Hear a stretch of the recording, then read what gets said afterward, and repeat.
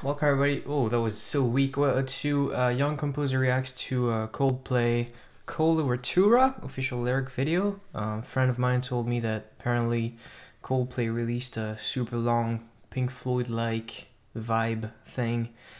That's all I know for now. I'm very glad to be rolling the camera today. Look, every single video I make recently feels like it could be my last video for a while. Because the arm pain is not going away, and something new happened though. I think there's a connection to my neck and tension that's building up there in the shoulder, etc. And it's kind of moved to the left a little bit. So like I've overused my right arm, right? But today the left arm hurt more, and there's every weird symptom that's on the right as well, like tingles and redness and whatever. You know, let's just start with this song. But basically what that did is make me think that this is probably not really just a overuse thing about the computer, because it's basically I don't understand my condition, so I'm gonna try to like be reasonable and still do what I love to do, because it seems to hurt no matter what. So yeah.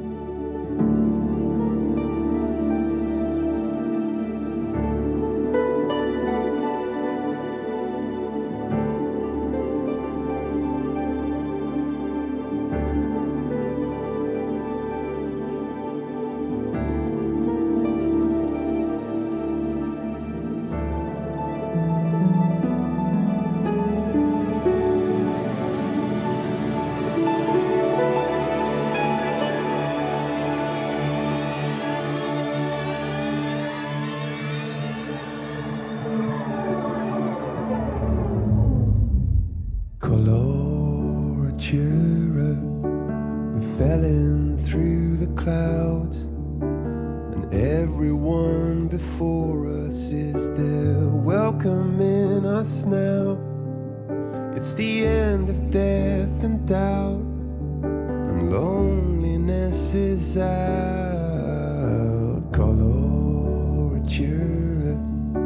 the place we dreamed about, the melodies inside yourself, and love come pouring out, and everyone's allowed.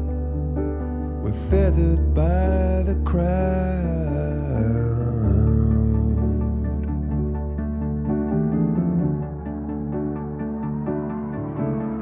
And up there in the heavens, Galileo and those pining for the moon.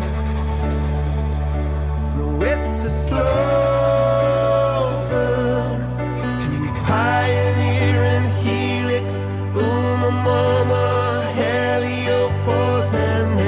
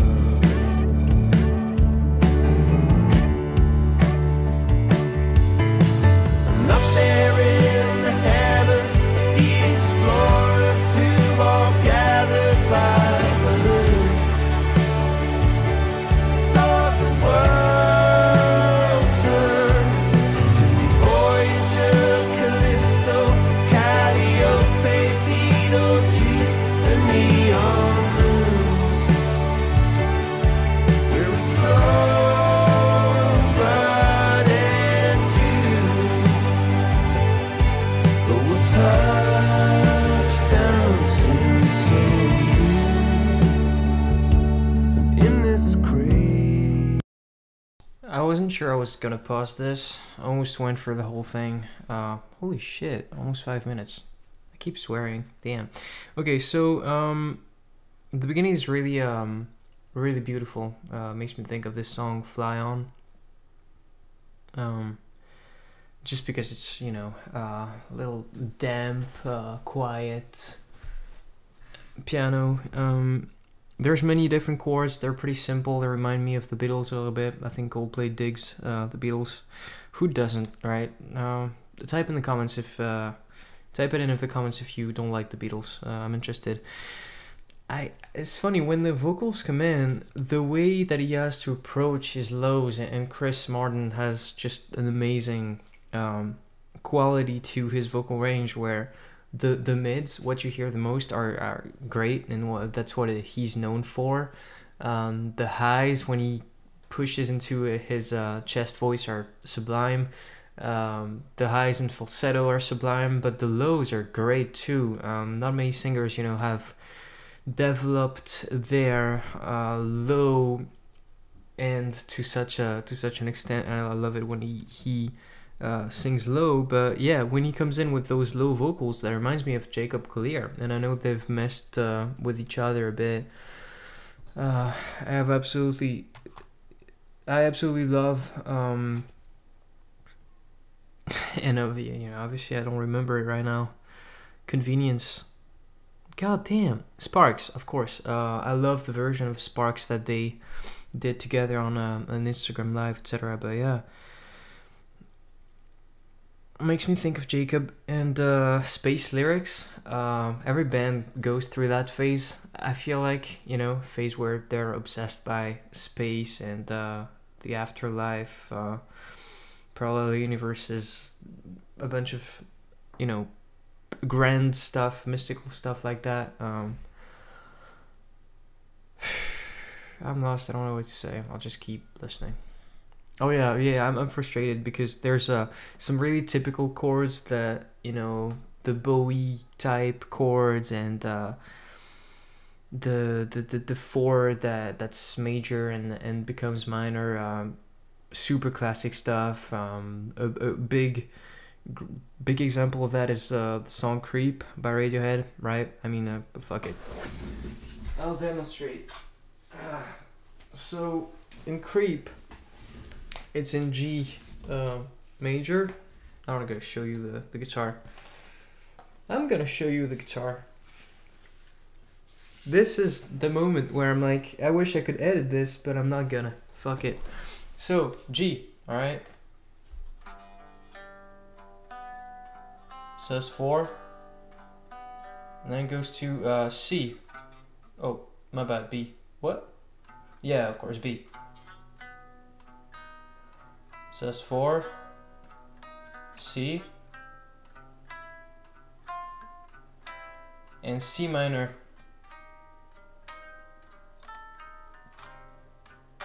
You know, the C is not supposed to become minor like that. That's not a thing in the major mode.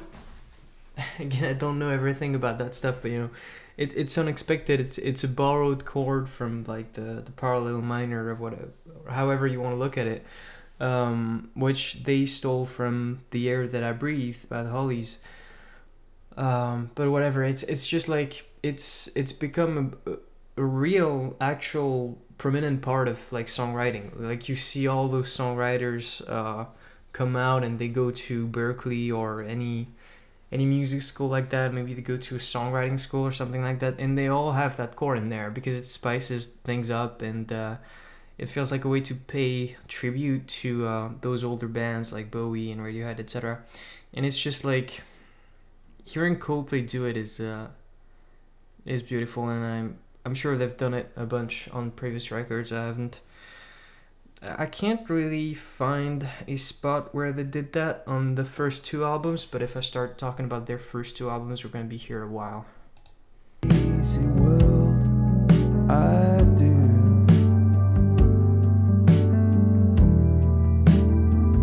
I just want you.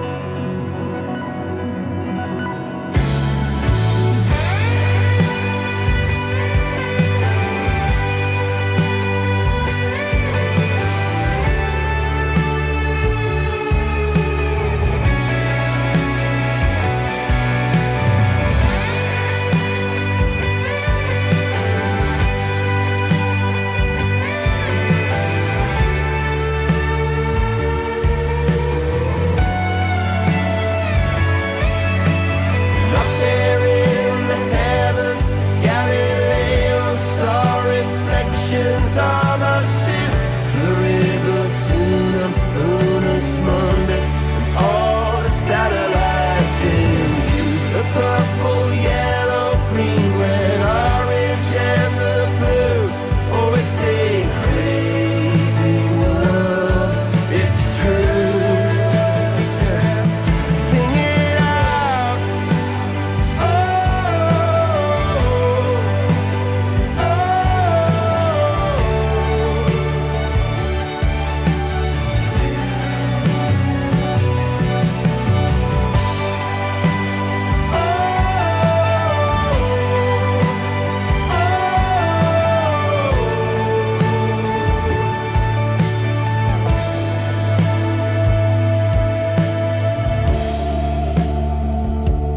in this crazy world, I do.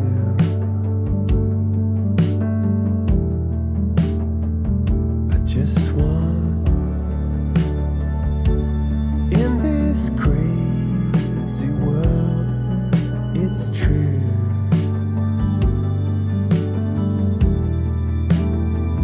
I just want you.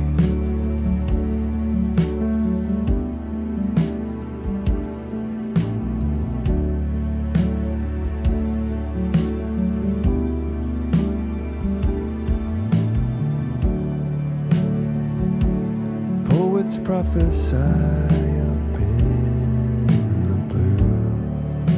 Together, that's how we make it through.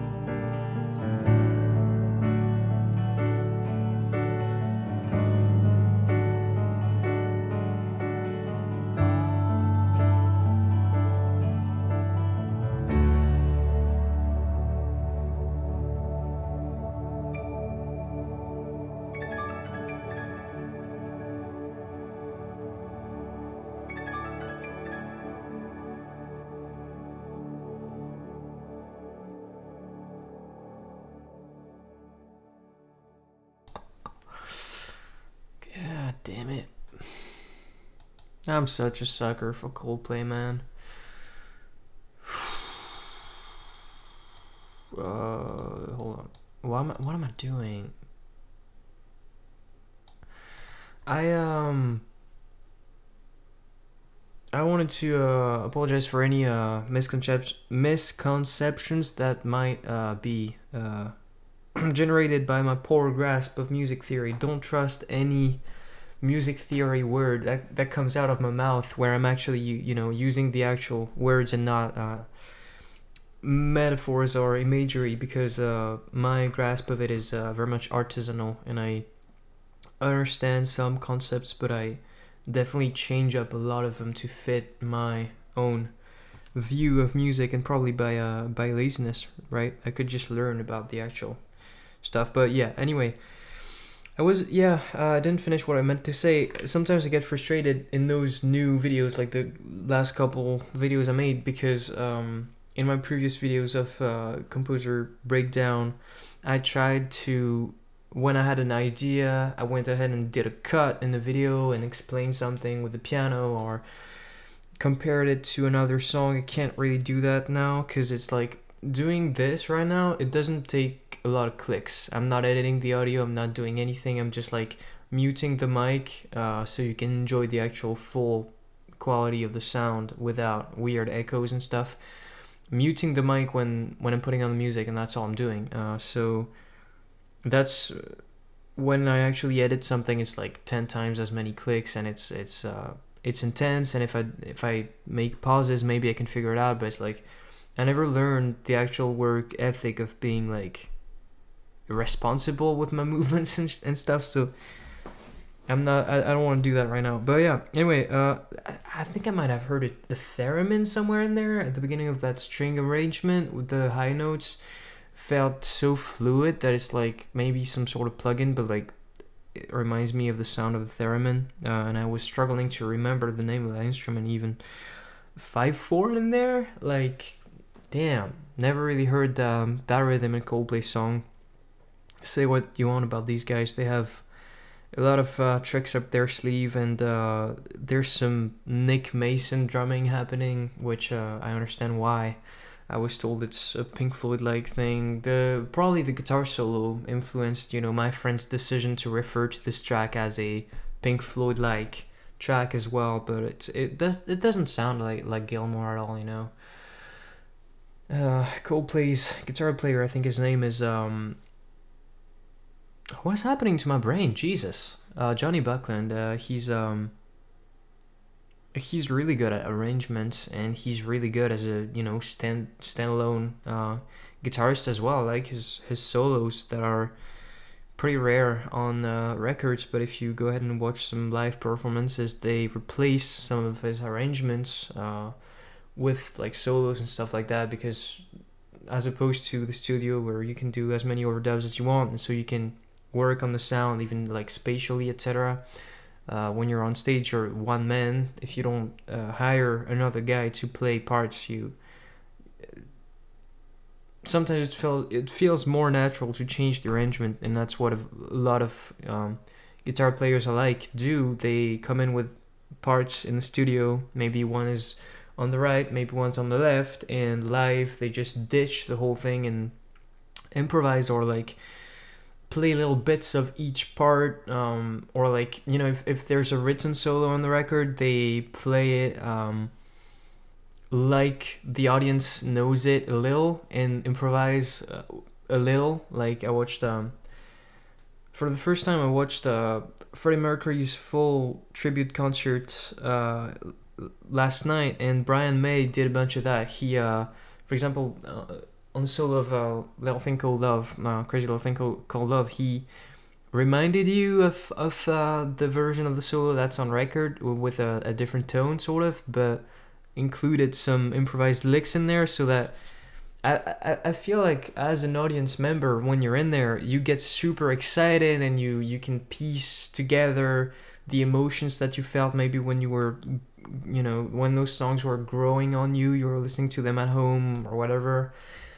And then you also get to experience a unique thing, right? What else do I got? Love the bass inversions, I wrote down. Yeah, I love the bass inversions. I think on a song like that, it's absolutely crucial to have like changes in the arrangement, and thankfully rather, it's not a drill, this song, it's not 10 minutes of the same thing. It actually changes and evolves all the time, and all the chords change, the lyrics changed, all the arrangements, so it's not boring at all. But it could be if the arrangement stayed the same. So like the bass, instead of playing roots, it's going ahead and playing some inversions. Simple stuff, but again, one of the things that make Coldplay, because they have these great songs and these great arrangements by Johnny Buckland, and so like the bass doesn't need to be so fancy, it needs to hold down the bottom, but from time to time a little inversion goes a super long way. I like this track. Music is really something, man. Yeah,